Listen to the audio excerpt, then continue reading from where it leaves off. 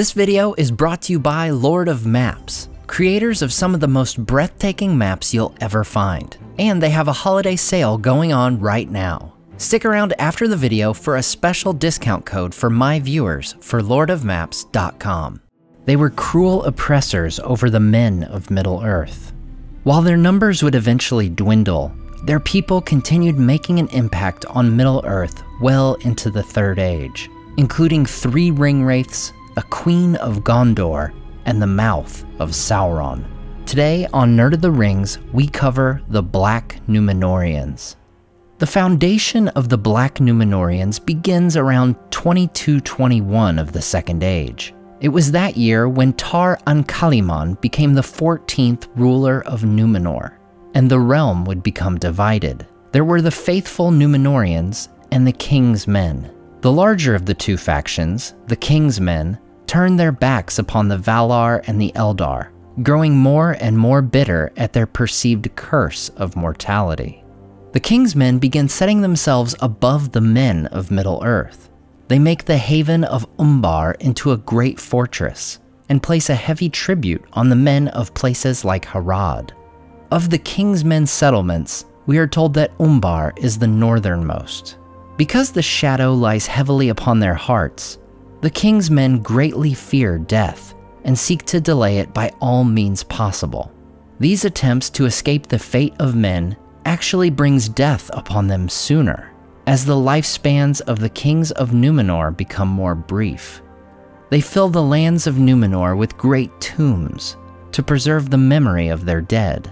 Meanwhile, the living ease their fears by living more and more decadent lives, drinking and feasting and cladding themselves in silver and gold.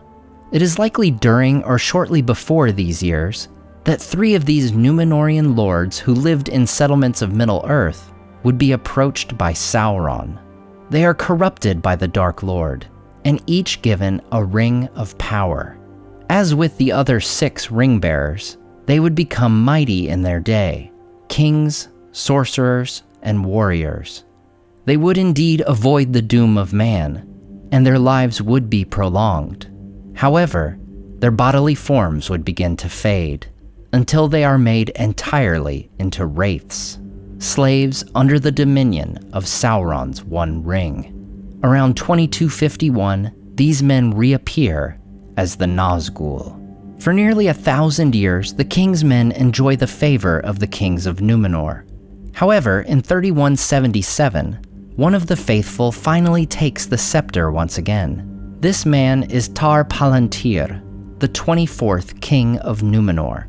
He wishes to return Númenor to a state of friendship with the Valar, but the majority of Númenóreans still hold to the policies of the King's Men. Tar-Palantir's younger brother, Gimilcad, is among the King's Men, and takes leadership of the group in opposition to his brother. After Tar-Palantir's death, his daughter Miriel is usurped by her cousin Pharazôn, who forces her into marriage in an attempt to legitimize his taking of the throne. During Pharazôn's rule, Sauron and his servants attack the realms of the King's Men in Middle-earth. Sauron also declares himself King of Men, Lord of the Earth, and many similar titles, offending the proud and arrogant Númenóreans. Finally, in 3261, Pharazôn launches a great fleet, which he had spent 5 years preparing.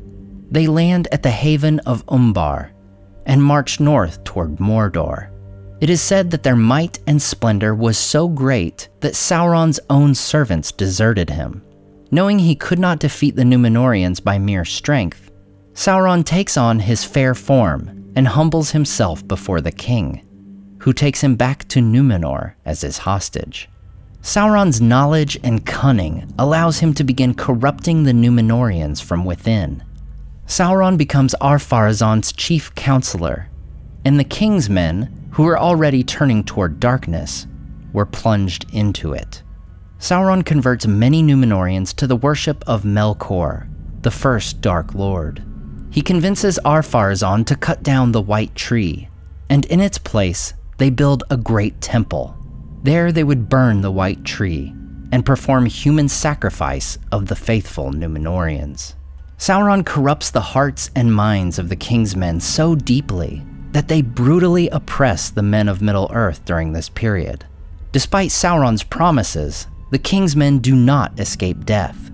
In fact, they are plagued by all sorts of illnesses and mental afflictions, to the point that they curse themselves in their agony. The Valar eventually send a warning to Númenor, and many Númenóreans fall on their faces in great fear, and some even repent of their actions. However, it is said that Sauron's mastery over them was so complete that he could walk about the land, setting man against man, and causing them to slay one another. When Ar-Pharazôn finally attempts his doomed quest to claim immortality by force, the island of Númenor is destroyed by Ilúvatar. Pharazôn and his fleet are destroyed, while 9 ships of the faithful escape the destruction of their home. However, there still remain those of the King's men who dwelt in Middle-earth. It is they who would ever after be known as the Black Númenóreans, for they worshipped Sauron. These men maintain control of Umbar and harbor a deep hatred for the faithful, especially those who would come to be the Gondorians. While they are mostly mysterious figures, we do know a few Black Númenóreans by name. 2 of the earliest Black Númenórean lords are Herumor and Fuinur. They are described as both mighty and evil, and rise to great power amongst the Haradrim. It's possible that these lords are among those Black Númenóreans who enter into the service of Sauron and fight for him during the War of the Last Alliance. However, as we know, Sauron would be defeated in this war, losing his ring and his bodily form. This marks a decline in the Black Númenóreans as a people. Their numbers dwindle, and they mostly merge with the men of Middle-earth, with whom they shared lands. Though their line would decrease, their hatred of Gondor would not. One of the most famous among the Black Númenóreans lived in the early Third Age. Around this time, the 12th king of Gondor, Taranon Falastur, marries Berúthiel, who was a Black Númenórean. We are not told what brings about this union, and Berúthiel is described as being nefarious, solitary, and loveless. It's possible this was a move made in an attempt to maintain a peaceful relationship with the men of the south. Taranon would bring her to his house, where the Anduin meets the sea, south of Pelargir. However, Berúthiel hated everything about the sea, and refused to dwell there. Instead, she lives in the king's house in the capital of Osgiliath. It is said she decorated the courtyard with strange and disturbing sculptures, while the inside of the house was mostly bare.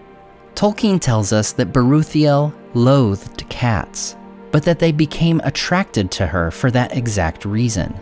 After they begin to follow the queen, she begins enslaving and torturing them. She would end up commanding a total of 10 cats, 9 black and 1 white. She would send the black cats to spy on the men of Gondor, and from them she would learn many dark secrets about the realm and its people. As for the white cat, she would send it to spy on the black cats. We are told she could converse with her cats, and even read their memories. Eventually, Taranon would exile his queen, placing her on a boat cast adrift at sea. Her ship is last seen flying past Umbar with a cat at the masthead, and another as a figurehead on the prow. Taranon also has Berúthiel's name erased from the Book of the Kings. However, her legend would live on. The people of Gondor would not soon forget Berúthiel and her cats, and even more than 2,000 years later, Aragorn makes a reference to her as the Fellowship is on their journey. Taranon's successor, his nephew Eärnil I, would later capture the havens of Umbar and drive the Black Númenórean lords into exile. However, 82 years later, these lords would lead the Haradrim in retaking the fortress of Umbar and killing King Ciriandil, the son of Eärnil. Finally, we arrive at perhaps the most notable Black Númenórean, the Mouth of Sauron. We are told he is a man of great stature, who enters into Sauron's service when the Dark Tower first rose again. The use of the word again points to this occurring sometime between 2942 and 2953 of the Third Age. In Sauron's service, he learns sorcery and comes into the confidence of the Dark Lord. He is described as the lieutenant of Barad-dûr. It's hard to say how old the Mouth of Sauron was when we meet him in The Return of the King, but we are told that by this time he had forgotten his original name. There's some debate that it could very well have been the Mouth of Sauron who comes to Erebor, seeking news of Baggins of the Shire. However, I and many others believe this more likely to have been a Ringwraith, as we are told Sauron would trust no others with seeking the One Ring. The Mouth of Sauron emerges from the lands of Mordor to negotiate with the army led by Aragorn to the Black Gate. There rode a tall and evil shape, mounted upon a black horse, if horse it was, for it was huge and hideous, and its face was a frightful mask, more like a skull than a living head, and in the sockets of its eyes and in its nostrils there burned a flame. The rider was robed all in black, and black was his lofty helm. Yet this was no Ringwraith, but a living man. The lieutenant of the Tower of Barad-dûr he was, and his name is remembered in no tale, for he himself had forgotten it, and he said, "I am the Mouth of Sauron." Then he shows Gandalf, Aragorn, and the others the mithril coat, among other items belonging to Frodo, implying the Hobbit had been captured by Sauron.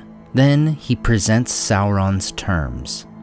"These are the terms," said the messenger, and smiled as he eyed them one by one. "The rabble of Gondor and its deluded allies shall withdraw at once beyond the Anduin, first taking oaths never again to assail Sauron the Great in arms, open or secret. All the lands east of Anduin shall be Sauron's forever solely. West of the Anduin, as far as the Misty Mountains and the Gap of Rohan, shall be tributary to Mordor, and men there shall bear no weapons, but shall have leave to govern their own affairs. But they shall help to rebuild Isengard, which they have wantonly destroyed, and that shall be Sauron's, and there his lieutenant shall dwell, not Saruman, but one more worthy of trust."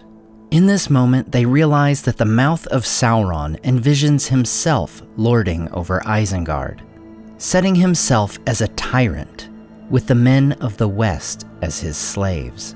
As Gandalf utterly rejects Sauron's terms, the Mouth of Sauron retreats back through the Black Gate, and unleashes the armies of Barad-dûr upon the Free Peoples.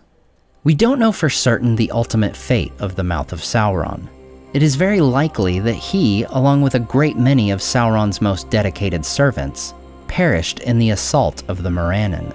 Some theorize that if he had survived, he would have likely become a leader among Sauron's retreating forces, perhaps even making his way back to the old Black Númenórean stronghold of Umbar. Though we know that Aragorn does make peace with those from the south, perhaps making the presence of the Mouth of Sauron even more unlikely. From this point on, we hear nothing more of the Black Númenóreans. It's possible that their race died out completely and was no longer able to corrupt the men of Harad or plague the realm of Gondor.